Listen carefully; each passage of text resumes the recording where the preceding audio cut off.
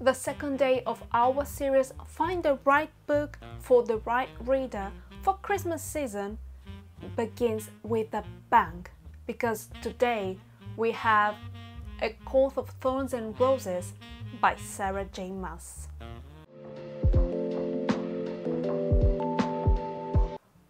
Probably I don't have to say this, but this series is absolutely my favorite one of all times.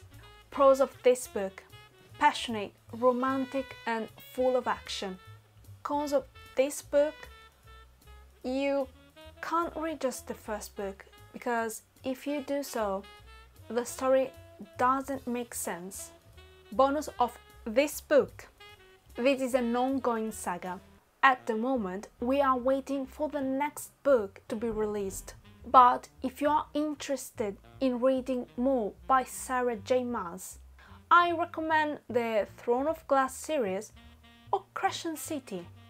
What this book is about: Feyre is a human hunter. During a hunting trip, she kills a big wolf, but the wolf was not what it seemed. In fact, Feyre had killed a fairy, and so Tamlin drags her to the wall. That's where all the bad fairies live, or at least that's what she has thought so far. Once she is sure that Tamlin and his court won't kill her, she begins to wonder why they wear jeweled masks all the time.